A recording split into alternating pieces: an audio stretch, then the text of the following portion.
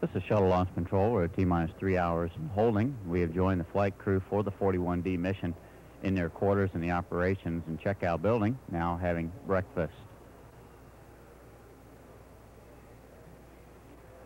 Going from left to right, as far as this crew is concerned, is Steve Hawley, one of the mission specialists, Mike Coates, who is the pilot, payload specialist Charlie Walker, and then Commander Hank Hartsfield, Judy Resnick, and Mike Mullane, who is another of the mission specialists on this particular flight. Mike Mullane will be MS-1, and Judy Resnick is the third member of the mission specialist team on this particular flight.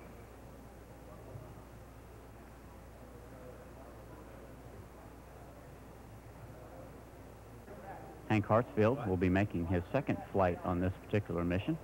He was a pilot on the shuttle's fourth flight aboard Columbia, which was also the last of the shuttle test flights.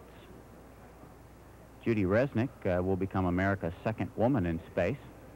She'll be responsible for extending the 102-foot solar wing that is part of the OST-1 package that's tucked away in Discovery's payload bay.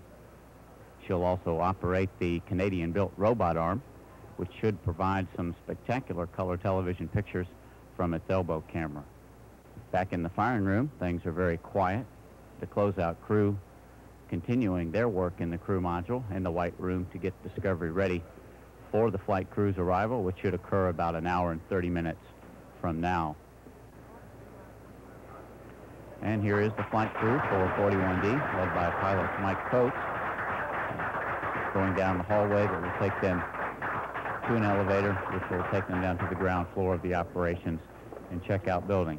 Accompanying the crew, Director of Flight Operations George Abbey, Head of the Astronaut Office John Young, who will also be the weather pilot this morning. There's also a group of news media representatives at the ONC building to photograph the crew as they leave their quarters and prepare to take the trip to the launch pad. Commander Hank Hartsfield leading his crew out of the operations and checkout building, joined by Steve Hawley, pilot Mike Coates, Mike Mullane, Judy Resnick, and then trailing the group is payload specialist Charlie Walker.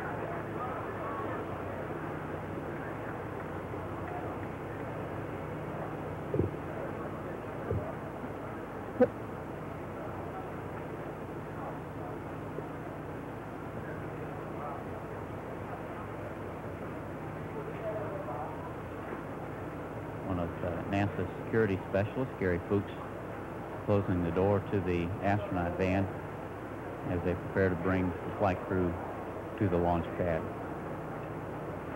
The NASA test director has asked safety to notify him when all the non-essential personnel have left the launch danger area roadblock, and the closeout crew has completed their work in the white room. They should be leaving the pad very shortly.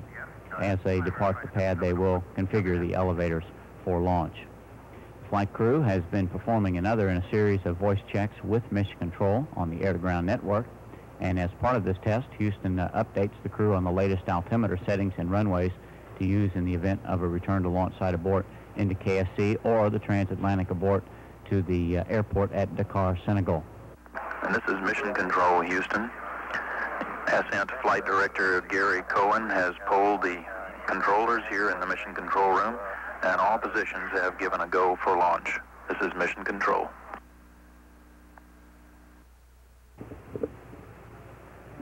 Go ahead. Coming up on the hold at the T-minus 9-minute mark.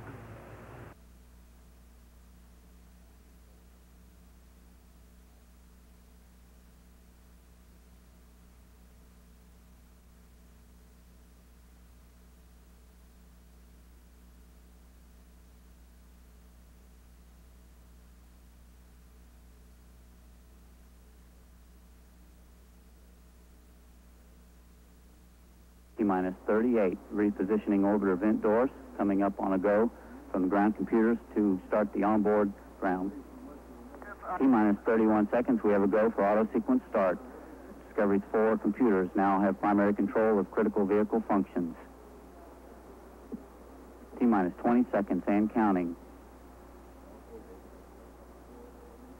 T-minus 15. T-minus 15. T-minus 11. 10. We have a go for main engine start. 6. We have main engine start. 3, 2, 1. We have SRB ignition and we have liftoff. Liftoff of mission 41D, the first flight of the orbiter Discovery, and the shuttle has cleared the tower. Roll in. Roger, roll. Mission control confirms roll maneuver.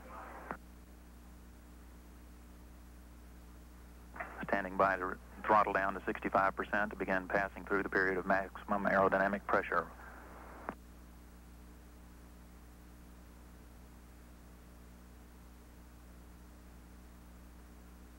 Throttling down in a two-step fashion, first 84%, then to 65%.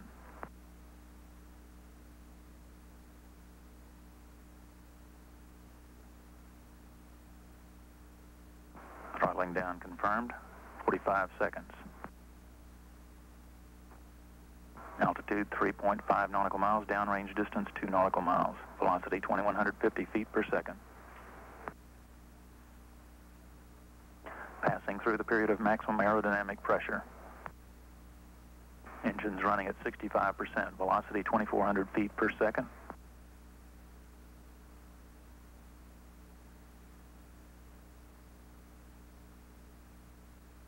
Engines throttling back up. Throttling to 104%. Houston, go at throttle up. Discovery, Roger, go at throttle up. Discovery given a go at throttle up, 1 minute, 30 seconds, velocity 3,400 feet per second, altitude 13 nautical miles, downrange distance 8 nautical miles. 25 seconds away from SRB staging.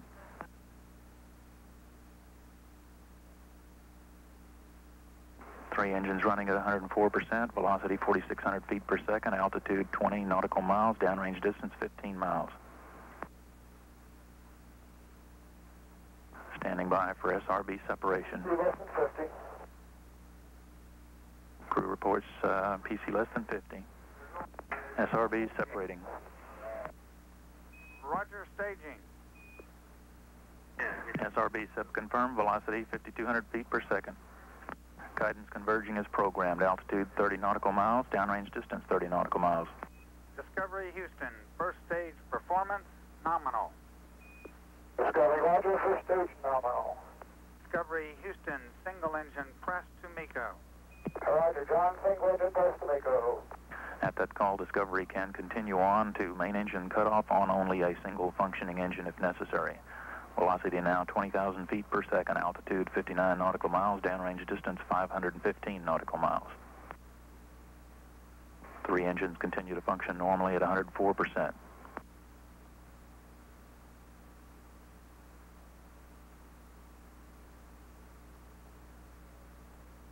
Three engines now throttling back to for the passing through the period of 3 Gs.